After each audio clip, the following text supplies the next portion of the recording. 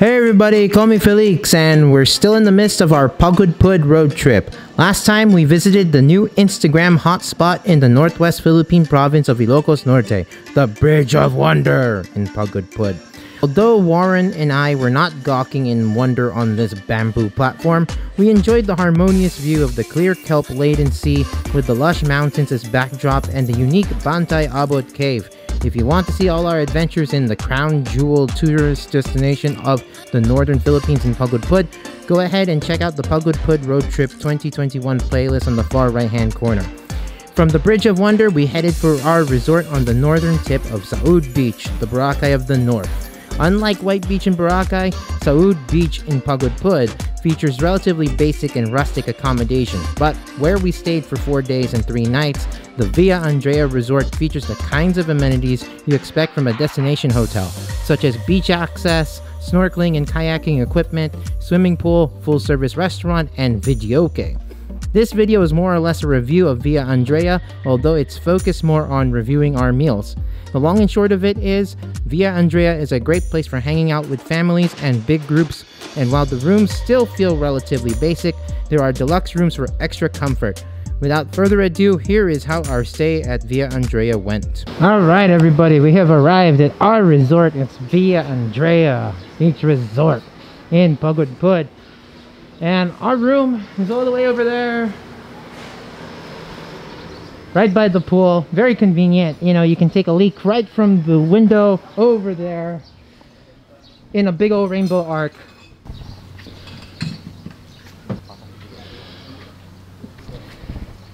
Well, hello there. Hello. Right on the doorstep of the beach. I can tell you it is very peaceful and quiet.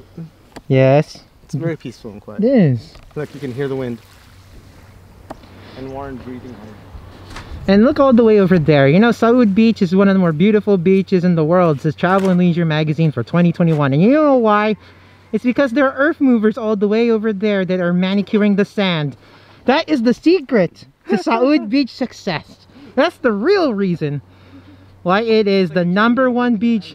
Yeah, it is. Right? Yeah, if it wasn't for human hands and caterpillar earth moving equipment. That's how the sand is manicured, through those caterpillar earth movers. And now you know, everybody, the Philippines' success as to how they get the best beaches in the world. Was there something particular about this hotel that you chose? Is there a... Because it has video, okay? Oh. So here's the thing. So it is Warren's birthday week. Happy birthday, Warren! Mm-hmm. Yeah. And you know what? You know, unfortunately, this is not the real reason why we're here. What's the real reason? So the real reason is because Mary says that she can sing the Zombie by the Cranberries. Oh, I can do that too. In your head, zombie, zombie, zombie. Yeah. That's just a sample. Come on, Dolores! Big part! Big part! Big part! Oh, no. That part! I mean, it's very appropriate that you're smoking while you say that, because you need that kind of voice to, you know, like a chain smoker's voice to do it. That was good, but you couldn't do the parts. It's nothing without those parts. Homer. Or more like Aunt Thelma. Oh, Patty and Selma? Patty and Yeah, Selma. you gotta sound like Patty and Selma when you go to the middle of the song. I know. Okay, everybody. Let's all look at the sea instead.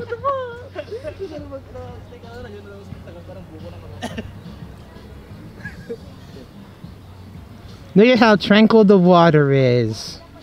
You can go snorkeling all over there, Warren. Or Ben can too, even if he doesn't swim. He can go all the way out there, even to the rocks. Alright everybody, we're trying out the food here at Villa Andrea, our resorts, for dinner. So then, now you have to be prepared for slow cooking time. So they gave us some calamares though, for pulutan while we're drinking our Red Horse. I don't think we ordered this, but okay. There's some vinegar with some siling lobuyo and some black peppercorn. Let's try that out. I'm getting more of a crunchy batter though. I got crunchy oatmeal batter. I feel like the batter goes a little too dense. It's like oatmeal or it almost has the consistency of panko breadcrumbs, but the problem is it's a little dense. Yeah, it's more about the batter and kind of like a faint squid cracker kind of taste. Okay, so quick review on Villa Andrea's dinner food. All right. So after some of us slipped off the deep end doing videoke and having a little bit of booze, here we are. Let's see how this sinigang baboy goes, because it's especially thick and fat. Have some of that soup too. Definitely has a bit of a sour punch, which I tend to like mine with a sour punch. And of course with garlic rice, it almost adds a little bit of creaminess too. Garlic type of creaminess. Got some fried chicken. It kind of reminds you of 7-Eleven fried chicken, to be honest with you. But 7-Eleven is gloves greasier. This is not nearly as much. You are enjoying yourself, birthday boy? Yeah. Or birth week boy, because it's not your birthday today. Well guys, I'm living vicariously through Warren because part of me would love to go back to 20 again and then not make the same mistakes I made from there on in. Is it a bit too sour? A little bit. Okay, on that note, I think that's the perfect end to end the video.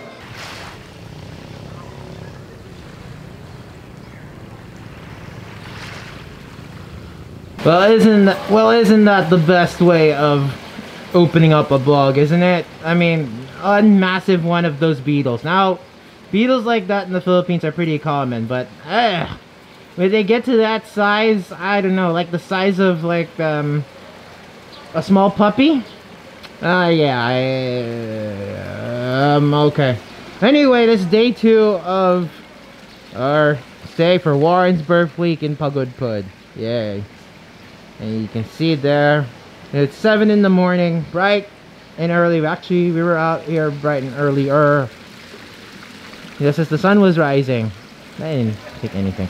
So I'm gonna go get some breakfast. I'll show you what type of stuff they have here. It's a lot of silogging. Alright, so after seeing that beetle, we ordered breakfast, and they have complimentary breakfast, but it's limited to hot dog silog and corned beef silog. I'm not in the mood for either. They have tuyo silog if you are very, very nostalgic for this fried fish. No, not for me. But yeah. The nice thing here is we have Saud Beach practically all to ourselves. All the way over here. So we're at the northern part where it starts to get rocky over there. And then our resort is over here. Right at the doorstep. Yep. Now I'll say though here that the sand is a bit deep. You know, you can kind of get your ankles kind of stuck in there. Not quite quicksand, but and here there's a lot of algae. Why do I keep saying algae? There's a lot of seaweed right at the doorstep of the water line. Yeah. And there you go. You see that mound over there? Yep. You remember yesterday we had seen a bunch of Caterpillar earth mover equipment? Well, that's what they're doing. I'm curious to see what's over there. I think if you look at the Google Maps, you will see that there's a reservoir, like a freshwater reservoir, or a river or a lake or whatever that empties into the ocean, maybe? Well, anyway, part of me is curious. And then, of course, is a magnificent view of Saud Beach, or also the Windmill Beach across. I need to get the bigger lens for another day. Yeah. Well, we're gonna have breakfast by the beachfront. Yes, it doesn't get better than that, does it? And I'm gonna order some things that were more enticing to me. Another silog meal and, you know, waffles. Okay, breakfast has arrived, and JP was in the mood, and Ben was in the mood to get clubhouse sandwiches. They look pretty good. They look delicious. Looks like a lot of bread though, but yeah, it looks fine. Lots of carbs. Lots of fries, yeah. Some ketchup, man. I got me a waffle. Now they don't have whipped cream here, so you know what they gave? Sundae syrup and maple syrup. I'll do that later. But and banana ketchup. And banana ketchup. Yeah. And banana ketchup. Okay. But I got me a top silo because I'm special. Oh, the egg is unfortunately a little more cooked than I like it, but that's fine. But it looks beautiful. Okay. There's more of a dry taste to the tapa. So kind of like a beef jerky sort of thing. I know. It's a beef jerky type of tapa. There's some nice fatty bits here too. Clubhouse sandwich in the morning! Yay! Toast. Toast! Toast on toast! Toast to toast. I wish I knew there was a toothpick there.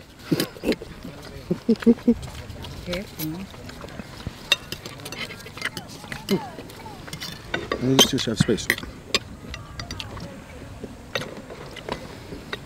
Now yes, there's some ham here. It's thankfully is not gloopy like bar ass ham. And at least it's not sweet. Yeah. They love. Yeah, this is an American style clubhouse. Not bad. There's tomato. There's a bit of lettuce. Got the right type of creaminess from the mayonnaise, and it's not sweet. That's good too. A lot of white bread. But that's okay. It's not bad. What do you think? Wow, Warren, you definitely look like you belong here. Ray-Ban sunglasses, that hair. I was having an off day, then this sandwich makes me turn on. What? You were having an off shows you day on? yesterday? Turn on. I'm sorry, I didn't understand that. These are saying. Essentially, the sandwich is turning him on. Ito na may toothpick pala ako, muntik ko na nakain. The standard. Yeah, I did the same thing. There's a toothpick in here. I knew there was one, so I grabbed it out. I took it out.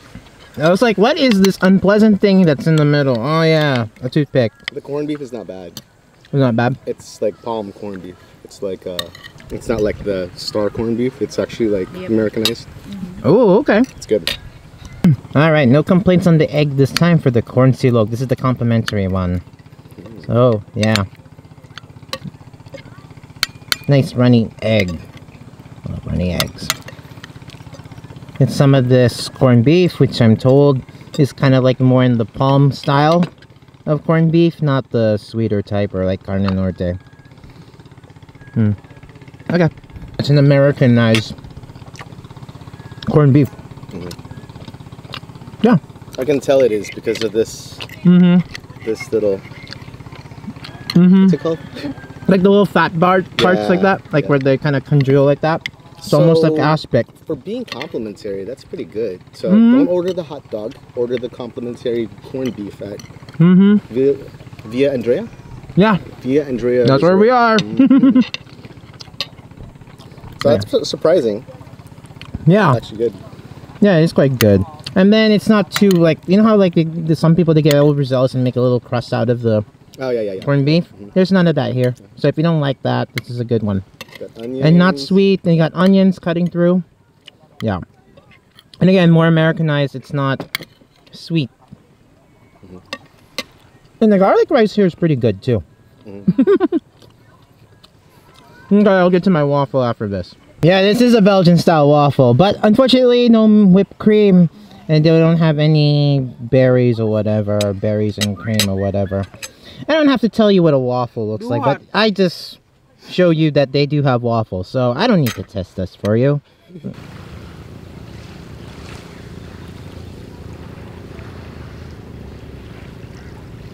Alright everyone, I didn't know if I did a tour of the Villa Andrea Hotel Room Resort, so I think I did the first morning we're here, but this is the last morning, so you stay here 3 nights, and I'm just trying to remember if I did it, so if I didn't, then I guess I should. I will say though, the pool here, let's just say it traps all the heating of the humidity of the day, so then past, let's say 11 a.m. or 12 p.m. it feels like very hot, like its own jacuzzi. You also require no slippers here on the deck, so then imagine middle of the day, it basically feels like the seventh circle of Hades. I say that a lot. Very decent sized pool. How long it is And then there's a very shallow portion there.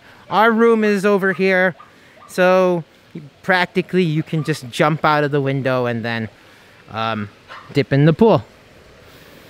And of course, this is really what you're getting, being at the doorstep of Saud Beach, Boracay of the North, and one of Travel and Leisure's 25 best beaches for 2021.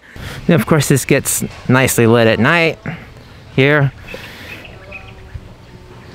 Interspersed daylight and tungsten bulbs. Hey, I learned something from a past life. Yeah, we never got to play beach volleyball, and I don't think I have time to go snorkeling, you know, to make out the checkout time here, you know, the standard. But you know, one last look at the beach, I think, is always in order. The sand here is quite deep. There are parts here where you feel like your ankles kind of get stuck in there for a bit, for extra suction. Yeah, I can't complain with this view. Waking up to this is the highlight of my day, even though I don't like mornings. Truth be told, it is a great motivation to wake up early and enjoy the beach while it's not so warm. And there's the Caterpillar earth mover equipment. I guess I'm a little bummed that I didn't get to go walk to that side.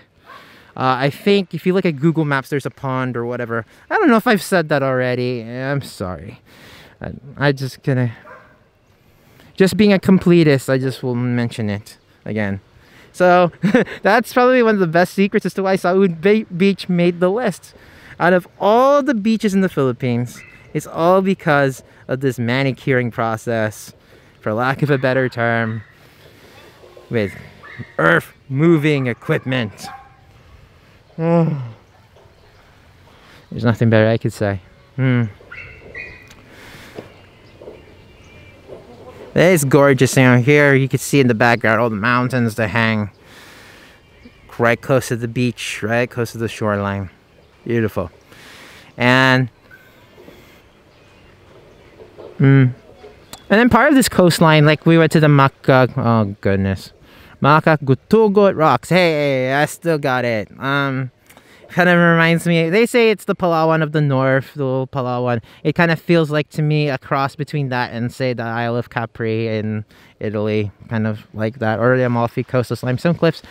And then a bit of, hey, back home, Big Sur, California. Kind of those three things put together. Three of my most favorite places in the world, as it turns out to be, all merged into one. So Ilocos Norte, when they say it's a tourist destination, sometimes I don't know if it's the inferiority complex or what, or me saying, it's a podunk province. But it's places like Pagudpud, you can say, are world class for the province, and you know. And it does, of course, feel extra pristine too. Not overly commercialized. And a lot of Filipinos say, well, you know, beaches here should not be so overly commercialized, and I agree with them. But you know, what makes, I guess, variety makes the world go around, right? Sometimes you just want to feel like you want to be in Boracay with all the convenience and such, and then sometimes you want to be out here where it's a little more rustic. And our resort kind of looks like a glitzy kind of resort, yet it's kind of still in process. They're still building out, they're hashing out the rest of the second floor, as it were.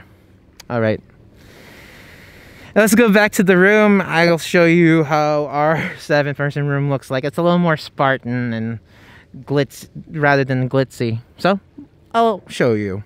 Alright, I truly meant to show you a quick video of our rooms, but I simply forgot, and to make it up to you, here are the couple of sunset clips I took from our time at Villa Andrea.